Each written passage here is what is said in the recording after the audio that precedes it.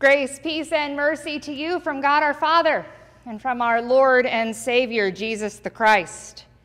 Amen. How's everyone doing after last week?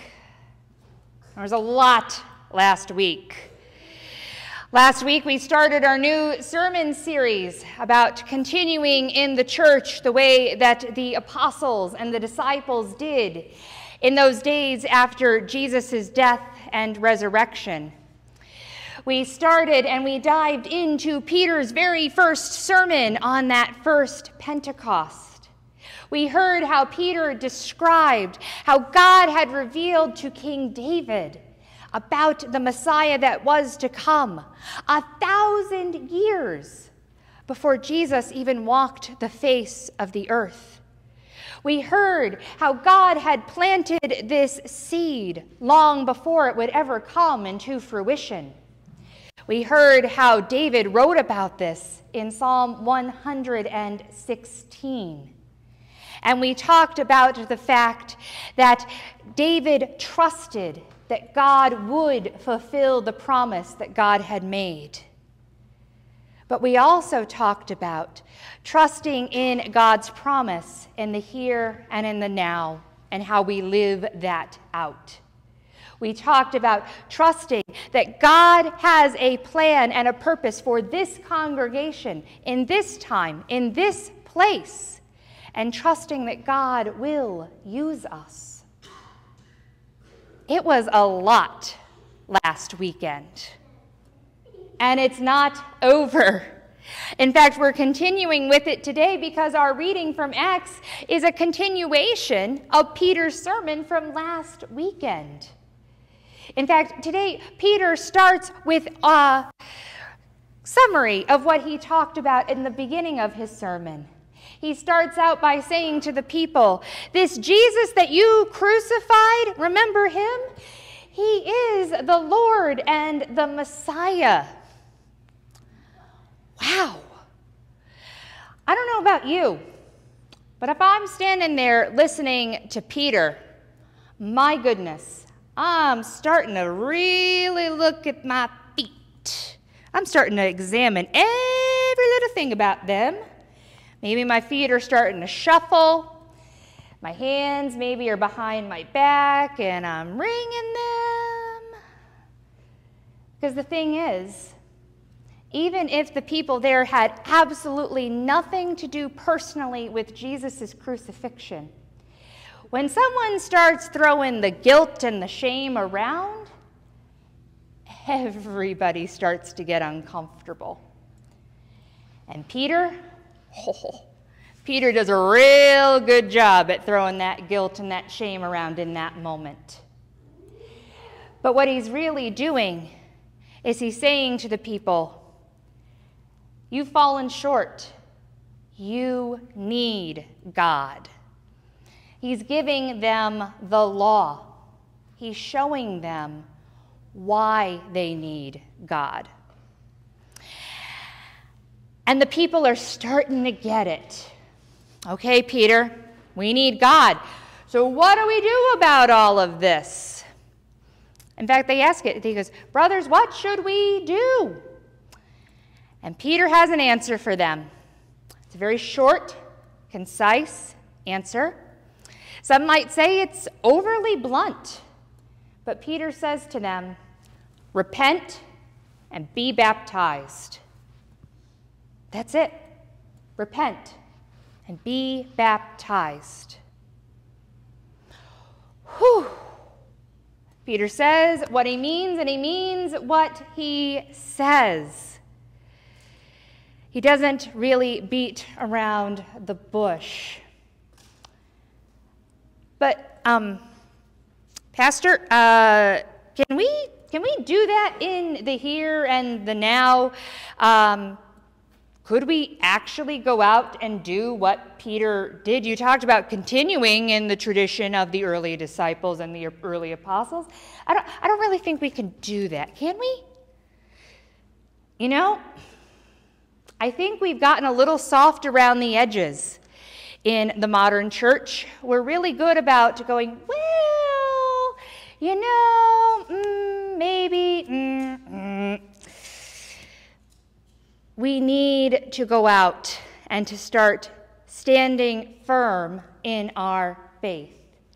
We need to start being, in some ways, as blunt as Peter and saying, repent and be baptized. Because that's what being a Christian is partly about. Standing firm in our faith is knowing what it is that we do. But what does this mean, this repent and be baptized for us? Because it seems awfully harsh. Well, let's start with the repent. Repent, when you look at it in the biblical sense, it's not so much this beating up on ourselves, I'm such a bad person, oh my goodness. It's a turning around. It's finding a new way. It's not as much on the new Google Maps or the Waze on our phones, but remember the old GPSs and you made a wrong turn? What did it say? Recalculating, recalculating. Yeah, exactly. You don't think about it, but that's what repenting is. Recalculating, recalculating, finding a new way. Repentance is about changing the direction that we're going. It's seeing where our current path is leading us and saying, is that really where I want to end up? And then deciding how we're going to live our lives in relationship to that. But this being baptized, I don't know about you guys, but I was baptized as a baby. And in the Lutheran Church, we believe in one faith, one baptism, one Lord. We don't re-baptize.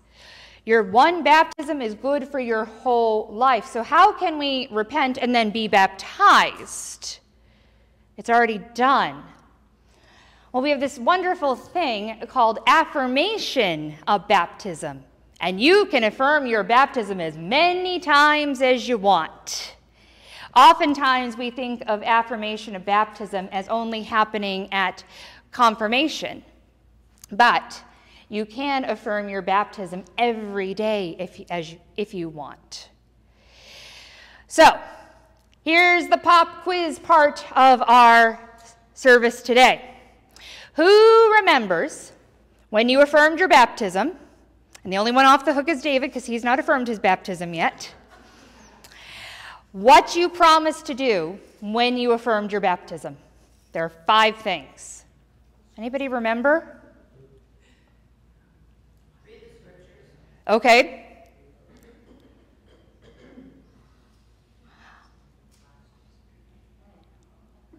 All right.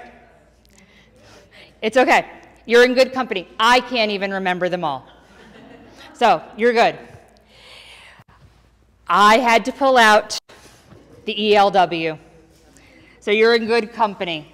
And I go over this every year. So a reading from the Evangelical Lutheran Worship Hymnal. It says, when you affirm your baptism, you promise to live among God's faithful people, to hear the word of God and share in the Lord's Supper, to proclaim the good news of God in Christ through word and deed, to serve all people following the example of Jesus, and to strive for justice and peace in all the earth. Those 5 things. That is what all of us, in some way, shape, or form, promised to do when we affirmed our baptisms. Now, we finished the pop quiz. Now it's time for the confessional. How many of us do a really good job at living those out on a regular basis? Yeah, no, not me either. I mess up all the time. I don't live those out as well as I would like to live those out. That's where we get at the repent and be baptized. It's not getting baptized over and over again, but it is returning to our baptismal promise, returning to our baptismal vocation, and living that out. That is what it means to continue standing firm in our faith. That is what Peter was getting at when he's talking with those who are gathered there on that Pentecost. For when we think about it, when we stand firm in our faith, it gives us something that roots us. It gives us something that keeps us in a place when all of the winds of the world try to blow us around. For when we have deep roots, for when we have something that holds us, all of the things that happen are not able to blow us over. Repent and be baptized. Recalculate where you're going in your life. Return to your baptismal promises. Live those out. Know that you receive the forgiveness of sins in Jesus Christ.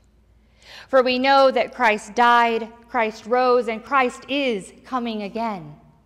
Know that in his death on the cross, Christ died for you.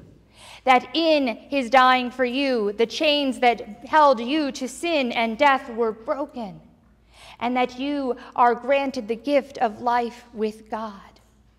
So stand firm in your faith, not only trusting in the promise of God, but standing firm in living out that faith in the world around us.